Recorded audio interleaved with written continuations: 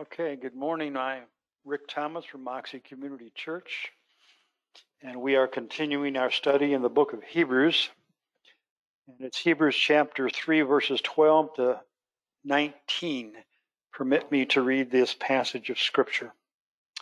Take care, brethren, that there not be in any one of you an evil, unbelieving heart that falls away from the living God, but encourage one another day after day, as long as it is still called today, so that none of you will be hardened by the deceitfulness of sin.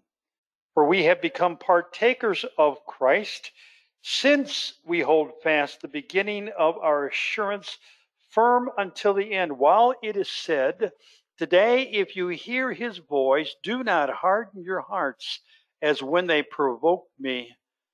For who provoked him when they had heard?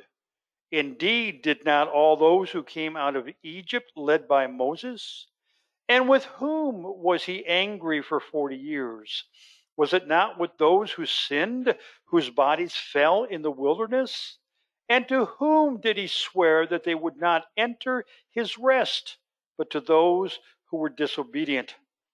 So we see that they were not able to enter because of unbelief. The theme of Hebrews is Christ is better. And so what we want to do is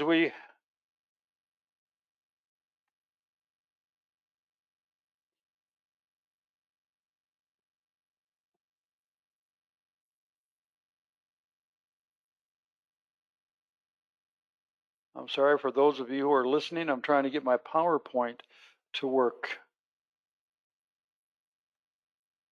And so what am I doing wrong here?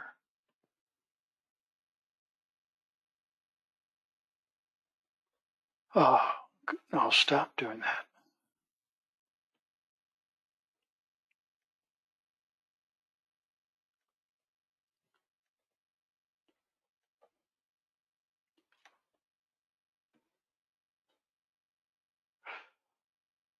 Well, we're going to have to take it this way. Well, maybe not. Oh, come on.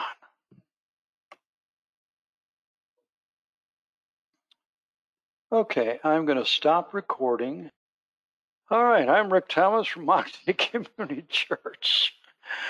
The reason that we're laughing is because I had technical disabilities at this particular point.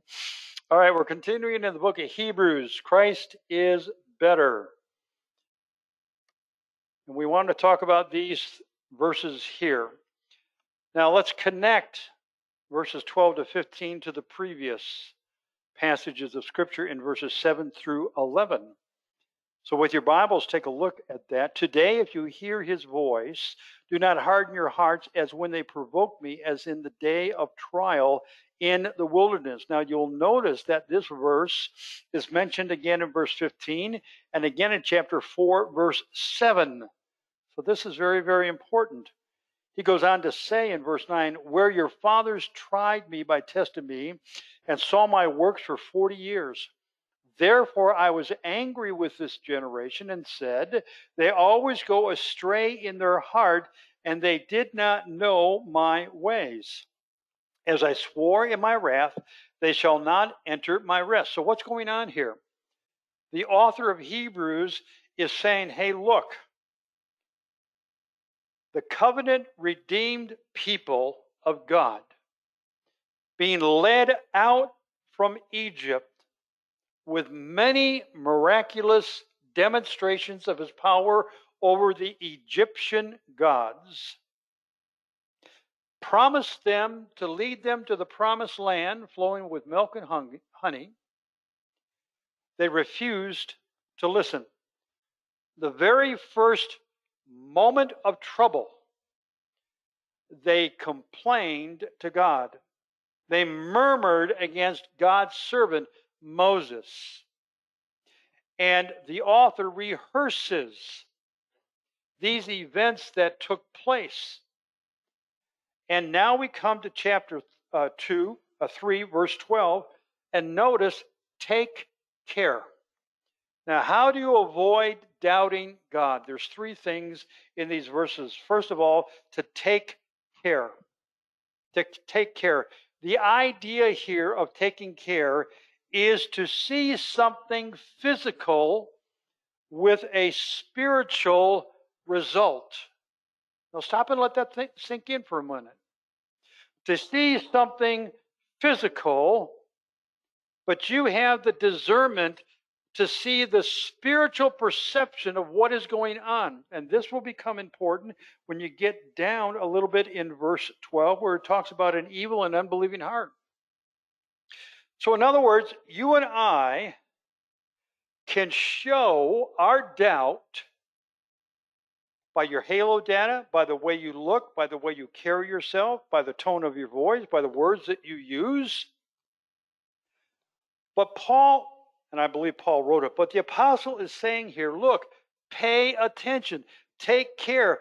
When you see the physical, there's a spiritual dimension behind it.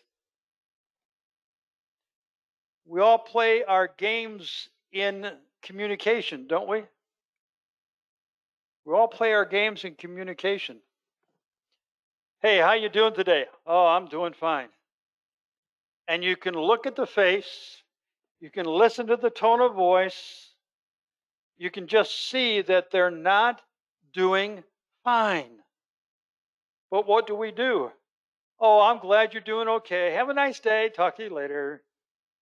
That's not what this is saying here. In light of the previous verses and what they did,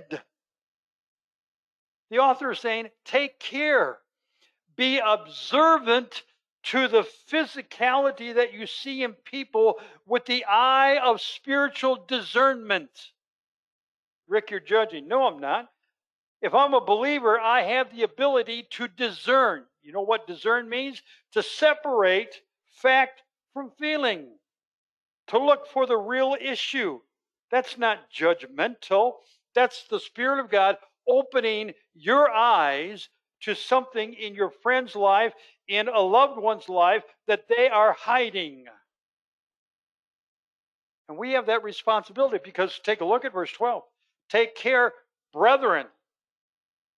Unbelieving world cannot do this because they don't have the Spirit of God, right? But we do. Every believer has the Spirit of God. You got the Spirit of God when you got saved, Ephesians chapter 1. So the Spirit of God gives you discernment, gives you understanding. That's how you understand the Scriptures, by the way. This is not something new in relationships. When you read the Word of God, He gives you discernment to understand what it's saying. Same way in relationships. But notice where the onus comes at here. Verse 12, brethren. Brethren. You and I have a responsibility in the body of Christ to look beyond the physical and try to discern the spiritual that might be taking place. Because as I mentioned earlier, we are all very adept at hiding, including me. Including me. So notice now, why? Why should we do this? Verse 12. That there not be in any one of you an evil, unbelieving heart that falls away from the living God. Why? Because we are a body. And now I want you to notice very carefully that there not be any one of you. So what is the apostle saying? He's expecting the entire body and its membership to be on the lookout for one another. It's not just the pastor's job. It's not just the leadership council's job. It's not just the job of one or two people who have been pillars of the church. It is all of our jobs. That's what he says here. That not one of you, there not be in any one of you, what? An evil, unbelieving heart. Now, this is an interesting combination here. Now, the word heart is not talking about the organ. Okay? Heart in the Bible often refers to motivation, drive of life. But notice the two adjectives before heart in your text: evil, unbelieving. Now, when I say the word evil, what comes to your mind? Wickedness, terribleness, evil, murder, rape, all of those violent things that take place. Oh, that's evil. Now, it's interesting. The word means this. It means pain-ridden. Pain-ridden. It emphasizes the inevitable agonies that accompany evil. What's the inevitable agony of murder when the person is caught? Incarceration. Possibly the death penalty, depending on the state that you're in, right? The inevitable results. So it doesn't have to be a major thing. It can be lying. What's the inevitable misery from lying?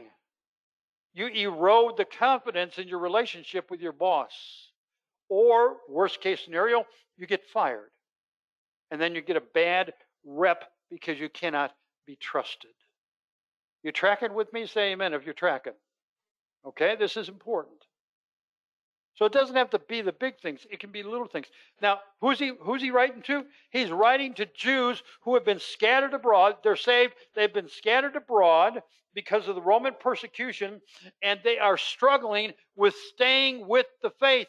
They're thinking to themselves, it would be so much easier to denounce Jesus as my Lord and Savior and just go back to the legalism of Judaism, and I will eliminate 99% of the persecution that I'm receiving. And the author is saying, you need to watch out for every one of you in your local synagogue. Don't let anyone in your synagogue desert, because there is misery with that sin.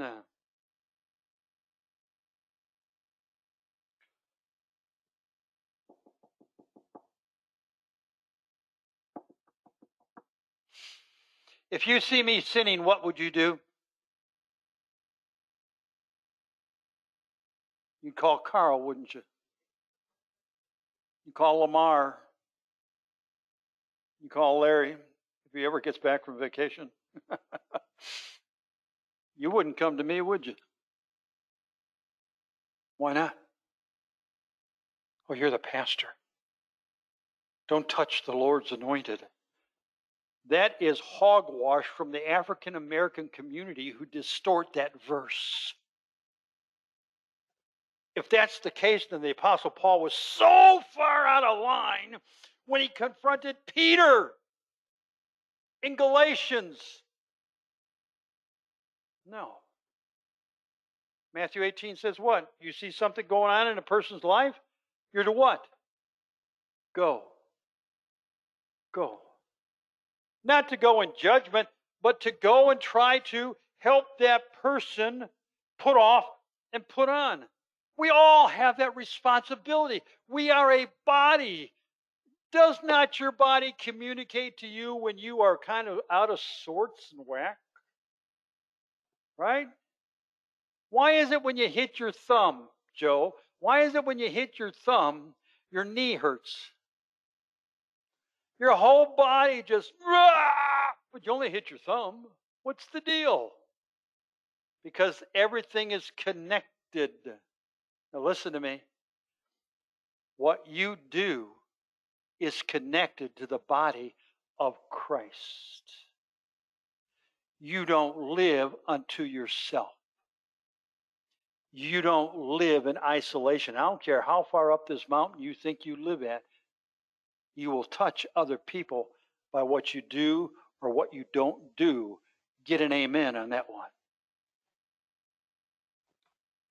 Now, the idea of unbelieving means faithless. Faithless, without faith. And so the author is saying here, we need to be mindful within our local assembly here, in our local body, that if we see somebody who is physically distraught because of an unbelieving heart. Don't separate those. A Christian can be distraught because of an unbelieving heart. If I have a believing heart, am I distraught as a Christian? The answer should be what? No. Right? I should not be distraught if I'm a Christian, because I'm related to the King of Kings and the Lord of Lords, the Creator of the universe, the one who died for me and sanctified me, the one who gave me the Holy Spirit, the one who gives me the Word of God. I should not be distraught to the point of paralyzation. Should I be concerned about the situation? But yes, only to the point of bringing it to the throne room of grace. So when a Christian gets distraught to where they get distracted, notice what it says there in verse 12.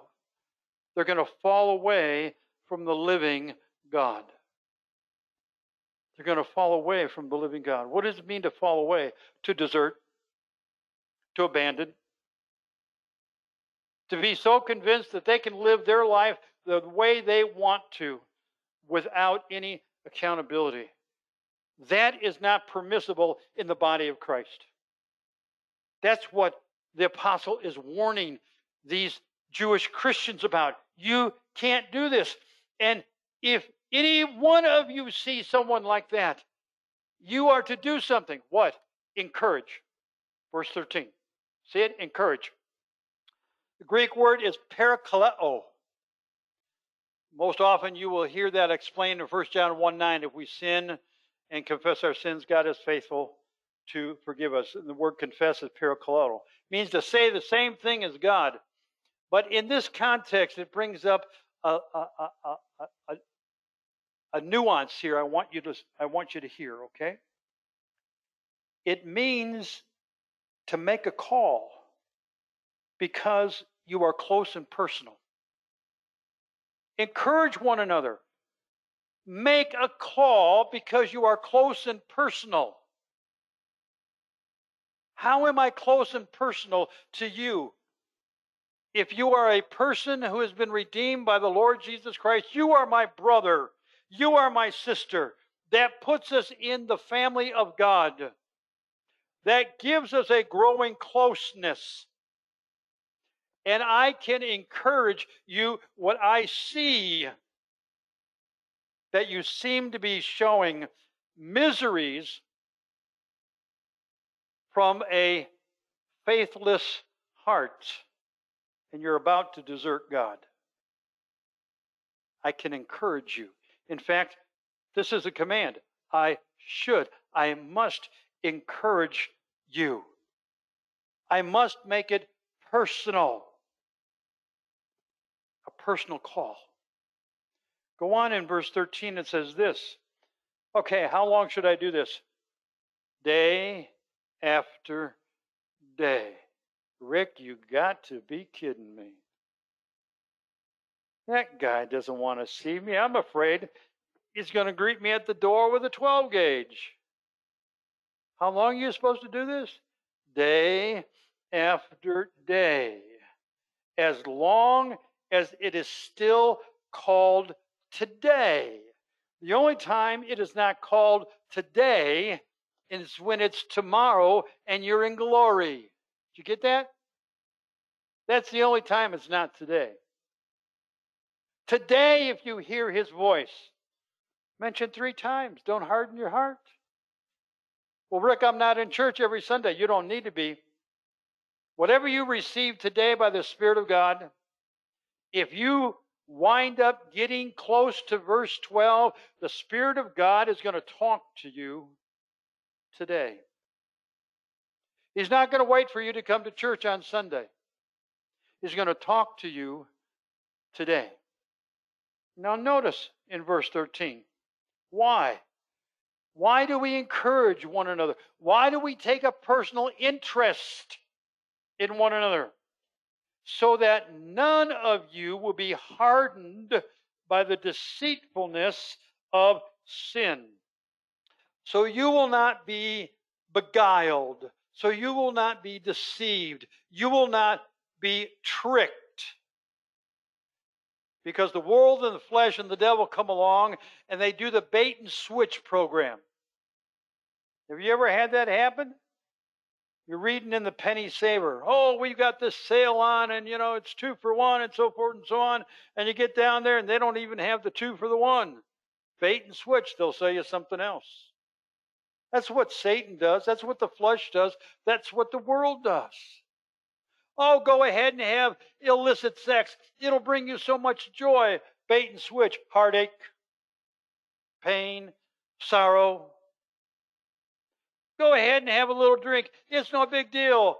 Heartache, pain, arrest, DUI, incarceration. There's always a price tag, listen to me, when the world and the flesh and the devil dangle something out in front of you. Always a price tag.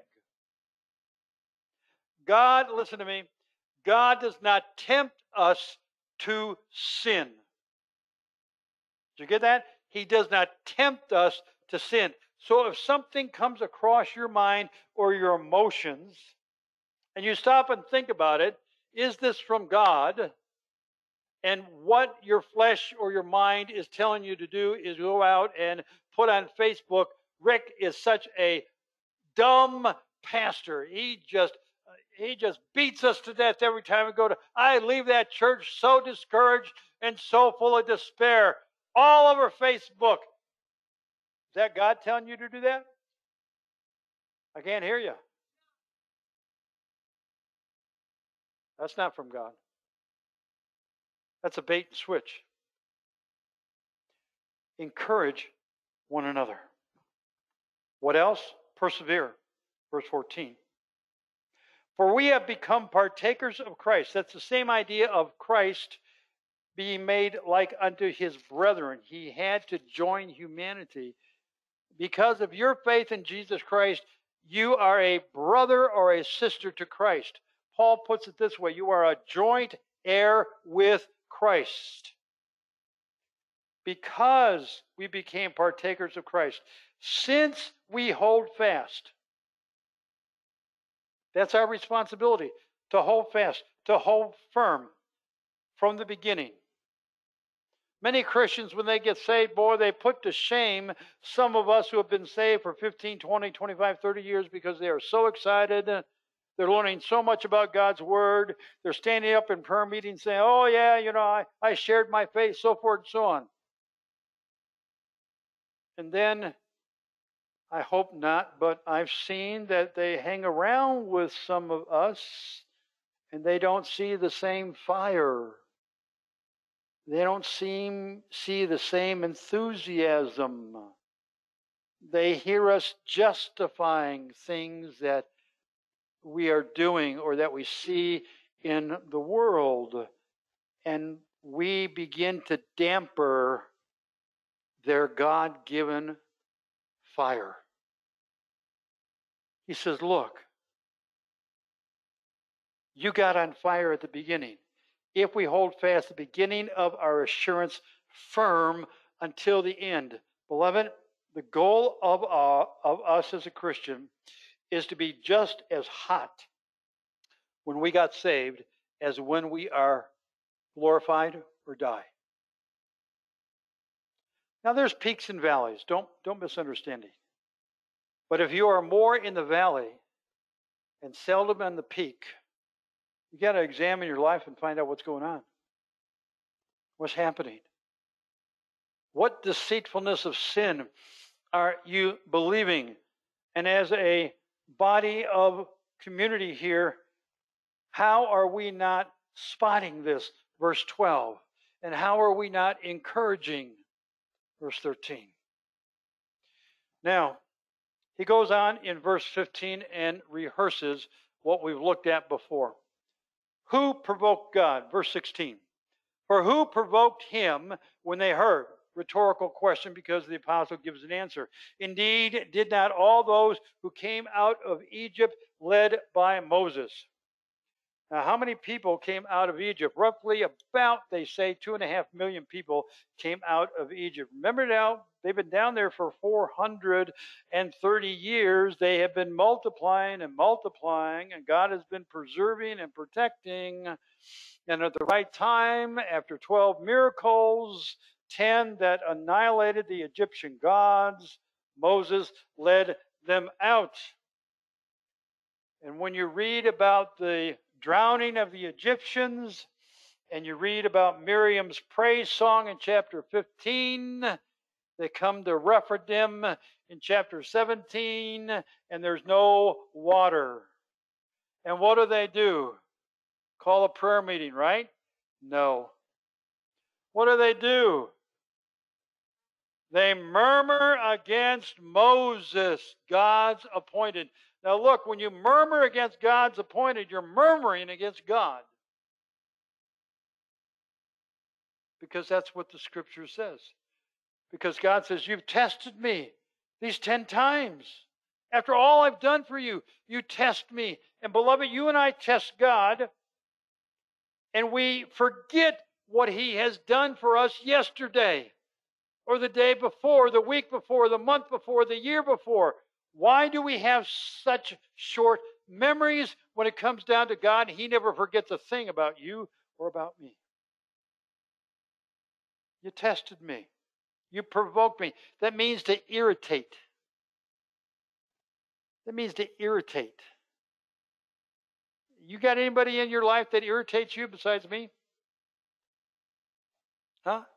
Maybe it's somebody that, repeats something all the time. They're talking to you and they, you know.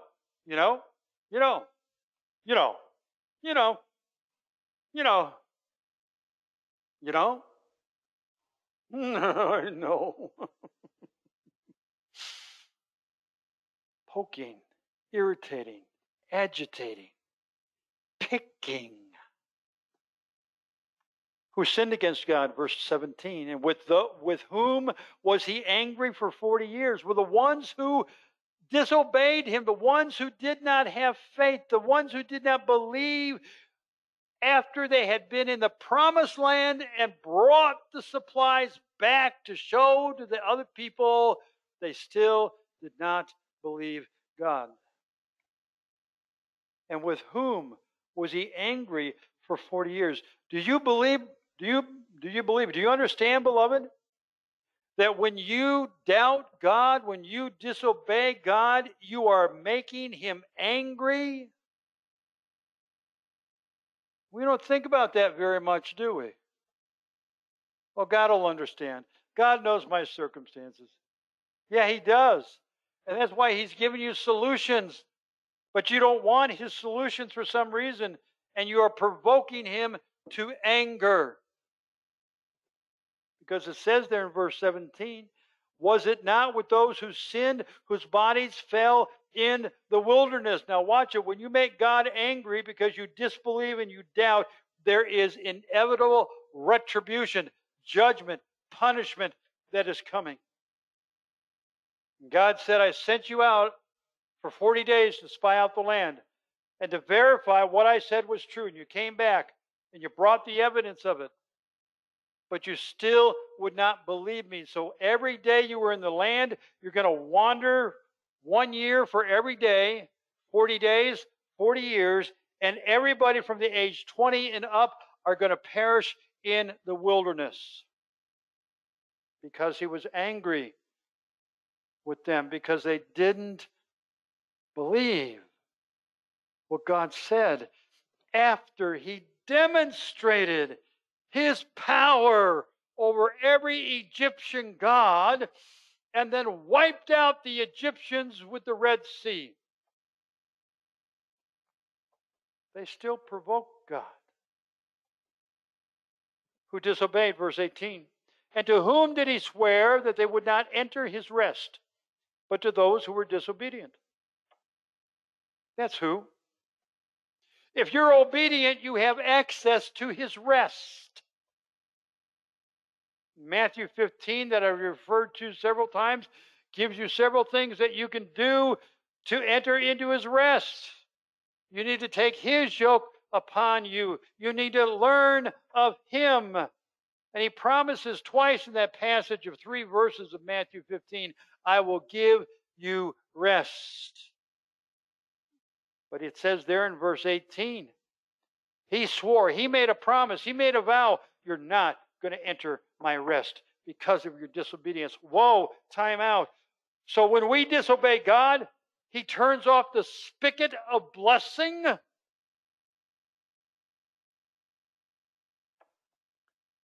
And I would suggest to you, beloved, he does. I would suggest to you, beloved, he does. Why? What kind of father, what kind of parent will go ahead and bless a rebellious, disobedient child? Would you not discipline that child? Would you not seek to try to correct that child? And that's what God does. And Hebrews says he disciplines every son that comes unto him. For God to go ahead and bless us in our disobedience would only deepen our rebellion against him, and we would fashion God into what we want him to be. And no man can fashion God Almighty into what they want him to be. God is God, and he will be who he is because of who he is.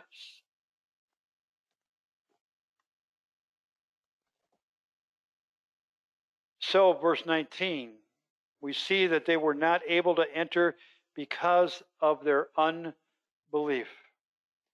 Unbelief, beloved, is a serious affront to God. It's a serious affront to God. It's not a human frailty. It's not a cultural thing. It is a deliberate choice. Listen to me. It is a deliberate choice on my part and on your part not to believe God. And when you doubt God, you're going to forfeit his rest until you repent. You're going to place yourself in a position of chastisement until you repent. And your relationship is fractured. If you're a believer, you still have a relationship with God through Christ, but it's strained. It's strained. Why? Because of unbelief. Unbelief is a choice on my part and on your part. And in reality, beloved, can I be so blunt that when you doubt God, you are calling God a liar? I'll say that again. When you doubt God, you're calling God a liar. God tells you he can do something in his word. You come to God in prayer, God, I sure hope you would do this. You're doubting. Just that prayer, you're doubting. I sure hope. That's a human definition for hope is, I really wish this could take place. I hope it might take place. So, Rick, how are we supposed to pray? Lord, I have confidence that in your time and in your place you will answer this prayer. You see the difference? This morning, as I was reflecting on this message, I wrote down these 4 things. Doubting needs to be replaced by trust. Complaining, replaced by confidence. Testing, replaced by obedience. Provoking, replaced by believing. So what are we going to do with it this week? Who do you know that has an unbelieving heart and is falling away from God? Who do you know? And if you don't know somebody, where are you at in your spiritual realm of life? You might be living in a bubble if you don't know of anybody who has an unbelieving heart and is falling away. How can we not know someone like that? Unless we choose to ignore. So who is it?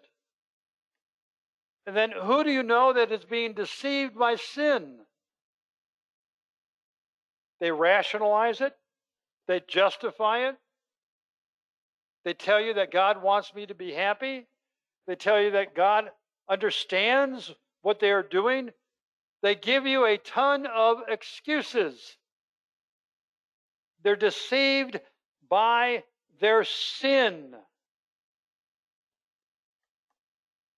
Today, will you make a personal intervention and speak truth and hope to that person? Encourage, to get involved, to draw alongside, to make a call. Now, back then, they didn't have telephones, they didn't have text, they didn't have IMs, EMs, or whatever. They would go to the person's house.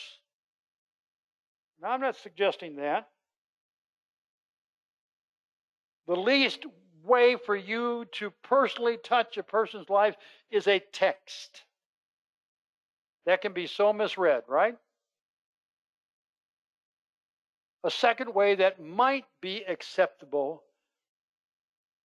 would be a phone call. If you can't do it in person, then a phone call. No emails, no texting, a phone call. Well, Rick, I'm on a limited telephone plan, and, I'm on a fixed income, and, if I call Australia, there's going to be a price to it. Really? The price of a soul is so much of concern to you that you're making a call to Australia that you can't do that? That's a fictional thing. You understand what I'm saying? And the person that you might need to talk to today is the closest person to you, a relative. And then how is unbelief hindering you from enjoying the peace of God? What area are you doubting God in? What do you believe that God can't do for you? And are you asking God to do something for you that God can't do? So what area are you doubting God? And if you understand the significance of doubting God, if you examine your own life and you're in this sphere of doubt, are you honest enough to look yourself in the mirror and say, I really don't have any peace? I got tranquility, but I really don't have any peace. I really don't have joy. What I've got is happiness related to activities or to people. How is doubt robbing you of the peace of God? That's why the apostle closes out chapter 3 with his exhortation to these Jewish Christians. I know you are in a tough place. I know it'd be a whole lot easier if you went back to your religious observances that didn't develop a deeper relationship with God. I know that would be really easy for you. But God has said, and you must believe. Don't desert. Don't be deceived by sin. Learn from your forefathers who tested me and wandered for 40 years. Don't repeat their problem. Don't come close to their doubting me. I don't want you to provoke me. You certainly don't want me to be angry with you. I want to give you rest. I've promised it to you. But you've got to come my way. And my way starts out with believing what I said. And if you believe what I said, you'll trust me for when I'm going to do it. Don't put me on your timetable. Because when I don't match up to your timetable, what are you going to do? You're going to doubt. And you perpetuate the cycle. This week, in particular, who do you need to make a personal call to? You see them, and they're in the wilderness. They seem happy. Yeah, they might be happy, but they don't have the joy of the Lord. And they certainly don't have the peace of God. If God showed it to you, then I think God wants you to do something about it. Amen? Don't pawn it off on somebody else. And if God showed it to you, and I'll close with this, listen to me, if God showed it to you, He'll give you the strength to speak what needs to be spoken. You're not responsible for the result. You're not responsible for the fallout. Just be obedient. Amen? Let's close in prayer. Father, we thank you for this reminder this morning. It's so easy, unfortunately, for us to fall into doubt. All we have to do is take a look at our world and listen to the flaming liberals or to other people. Where is your God? If your God is loving, why does He permit this to take place? That was the very question that was raised in Paul's day. And we come back to the fact that these Israelites waited 430 years to be brought into the promised land. God kept His word. And you will keep your word to us. And as we obey, as we replace complaining with confidence, we say, not my will, Lord, but yours be accomplished. Help us this week to live in such a way that our lives exemplify belief and trust.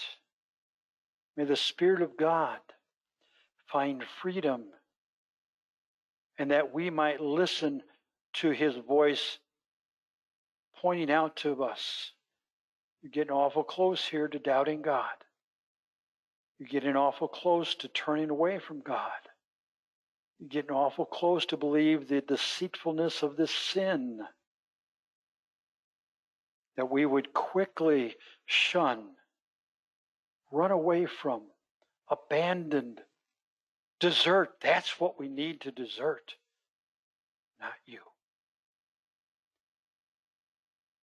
Strengthen us, O God, as your children. Bring this message back to our hearts and minds. For I pray this in Christ's name, and all God's people said, amen. Have a good afternoon. For those of you who might be joining us Sunday night, we are talking about Jephthah. Did he really sacrifice his daughter?